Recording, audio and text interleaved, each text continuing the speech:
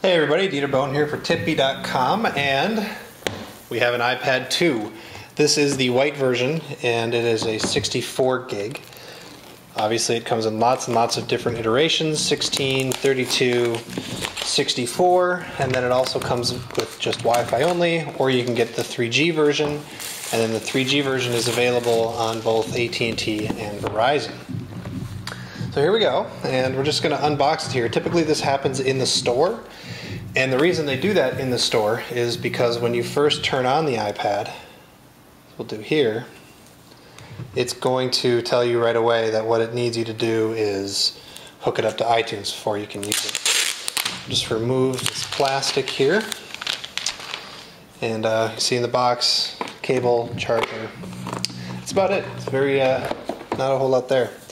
So here it is in white, and as you can see, it looks pretty good. The white bezel maybe isn't too distracting. Now it wants us to hook up to iTunes. To give you a sense of what's going on hardware-wise, we'll just come in here a bit, and you can see that what we have here is, sorry for the focus there, we have a front-facing camera here, and then a light sensor right above that, right in the middle of the top of the device. At the bottom, of course, is our standard home button. And it feels a little bit shallower than other buttons I've seen on the iPad. On the back, nice black logo. Our speaker, single speaker is down here. Here's where we plug in the dock connector. We have our volume buttons, and then a ringer switch, which you can adjust to do either ringer volume or to turn off the orientation lock.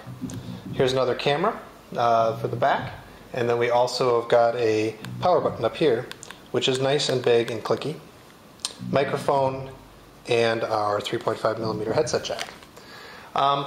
So, you know, if you haven't heard, the big deal is it compared to the original iPad is that it is thinner by quite a bit, actually. It's really hard to see here, maybe if I do it this way, but whereas the original iPad has this long, flat thing on every side, the new iPad, the iPad 2, just curves right in, sort of like an iPod Touch, which I was initially concerned would make the buttons a little bit harder to push, like I feel like they are on the iPod Touch, but in fact it's actually not too bad at all, since they make the buttons so big and clicky. It also weighs a little bit less, and so overall, the overall feeling is that it's actually much just nicer to hold, and you can hold it for a longer period than you can the original iPad. So that's just a quick overview of the hardware of the iPad 2. Obviously, we're going to be giving you a whole lot more coverage than this over at Tippy.com. So we're going to sync this bad boy up, and we're going to take a look.